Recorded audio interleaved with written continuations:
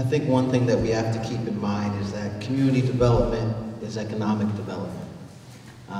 You know, and when we sit here and we're thinking about elected officials and who to fill the ballot out for, I think the one thing we have to keep in mind is that new ideas bring fresh starts. You know, when I think about the affordable housing and the initiatives and how we're going to support that, I think we have to remember that we have a delegation on the state level, and we have federal partners that we need to continue to engage with as elected officials on the municipal level.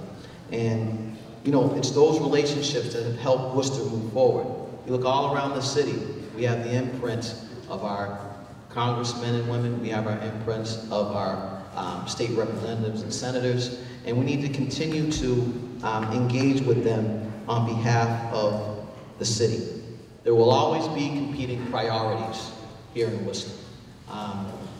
And it's always going to be about the political will. What is the will of the council?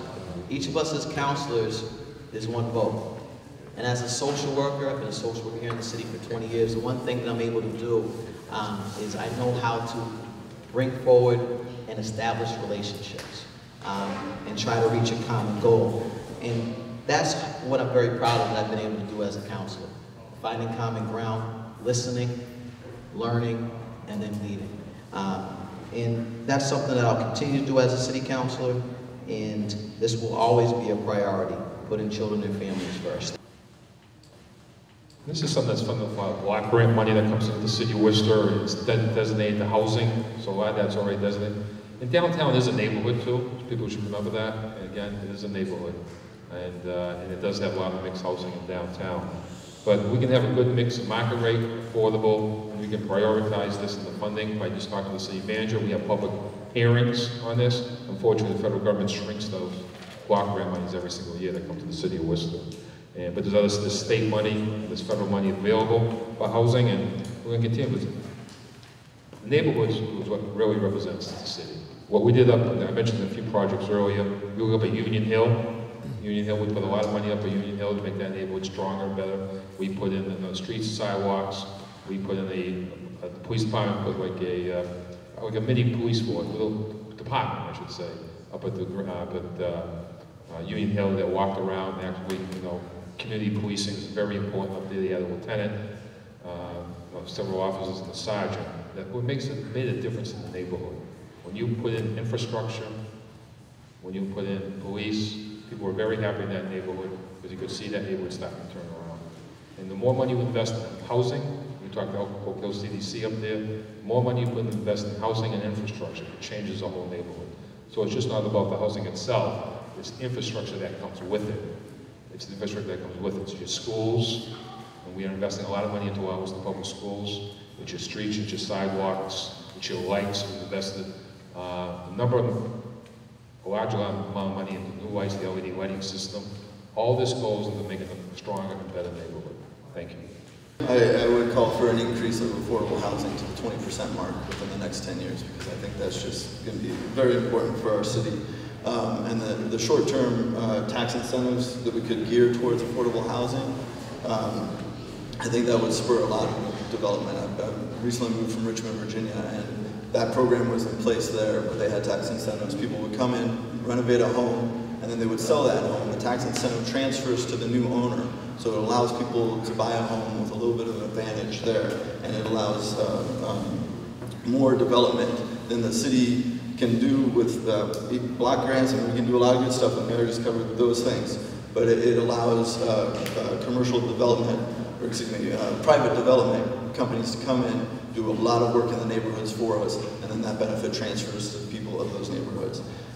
And again, the raising the percentage of affordable housing as we're looking at tips and reviewing the tax incremental funding for big projects, I think we need to keep an eye on that percentage that is going to be affordable housing and make sure that is in line with our master plan.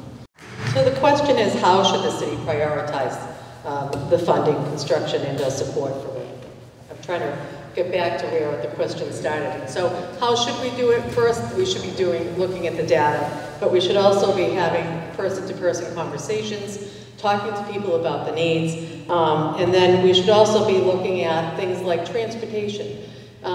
Should we be building or reinvigorating neighborhoods that don't have transportation in that neighborhood? Or should we be saying, look, we want you to be able to afford the housing here, and we want you to have the ability to be able to go to a job so that you can continue to improve what you have, that you can buy your own home. So I think there's a lot of different factors that we need to look into, but I think what's really important is making sure that we're building homes for people who can work in the jobs of the future. And so it's not just building low-income housing or workforce housing.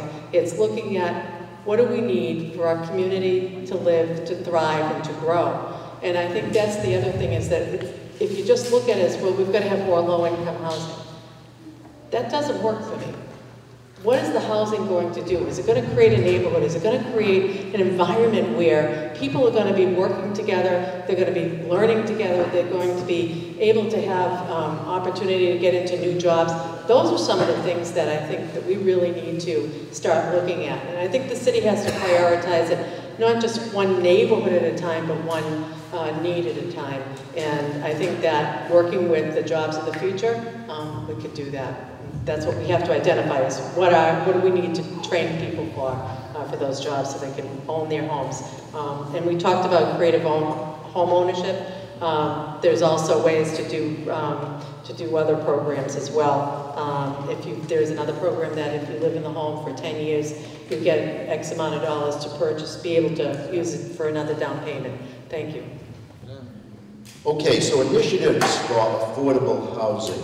First of all, out of our candidates, I don't think any of us have a monopoly on knowledge about affordable housing and what we should always do. And I can see just from the question and listening to all our answers that if elected to an at-large position on next city council, I want to sit down with Worcester Common Ground and get an education on this. I want to sit down with the Maine South CDC. We have several organizations out there who are specialists in housing.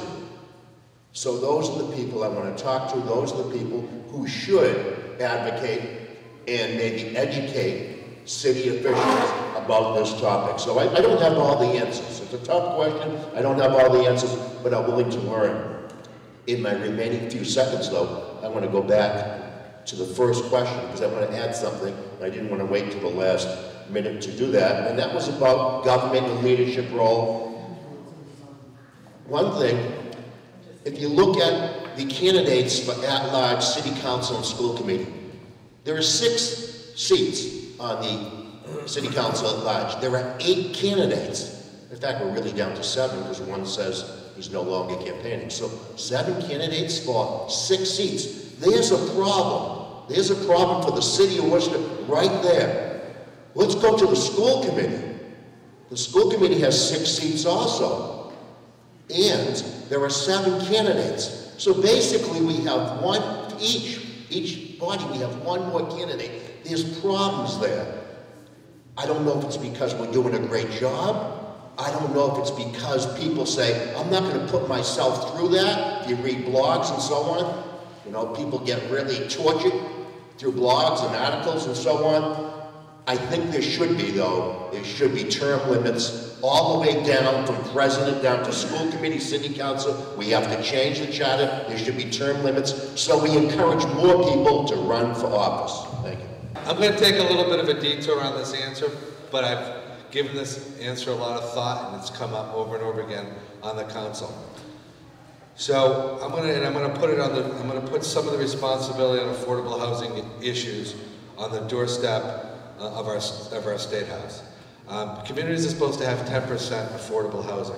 There's no carrot and there's no stick. What do I mean by that? Say like Worcester has close to 15%. We don't get anything extra from the state by having more. Some people suggest we even have more than that. And then all the communities around us, Shrewsbury, Holden, Paxton, you can go online, look at their numbers. They're insignificant, 2 to 3%. There's no stick in having less than 10%. So it's really unfair for those that need affordable housing and for gateway cities like Worcester to be the only ones stepping up to the plate and providing affordable housing. That doesn't mean we shouldn't do it, but it means there's something wrong at the state level when other communities can wash the hands of that responsibility, and urban centers like Worcester take on more of that responsibility.